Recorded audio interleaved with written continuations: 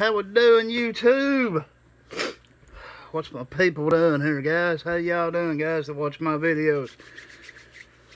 Got a little bit to go over today, guys. Try to knock another video out here right quick.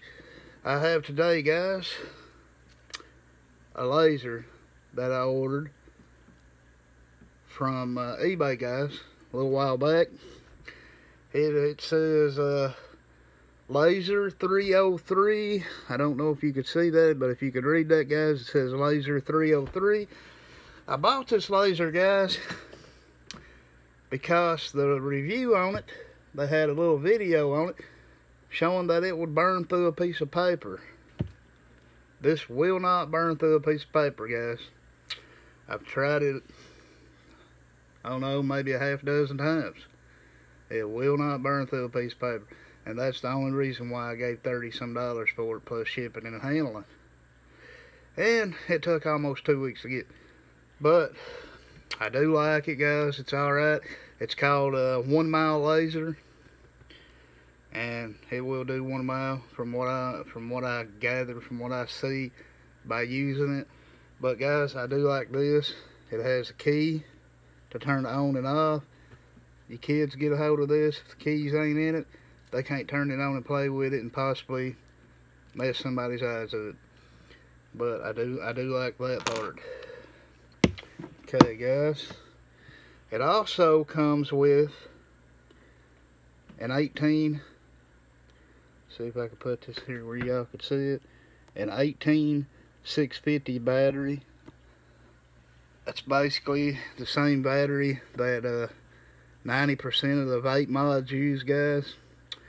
And they sent a single battery charger, guys, a little handy thing for the 18650, guys, to keep the battery charged for the laser.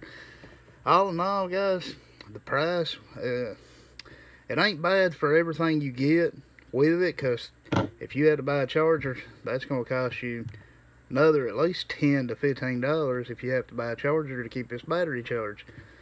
But I wished it would burn through a piece of paper. It won't.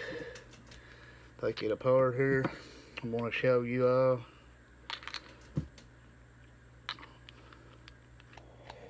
Okay, get it back together. Grab a key.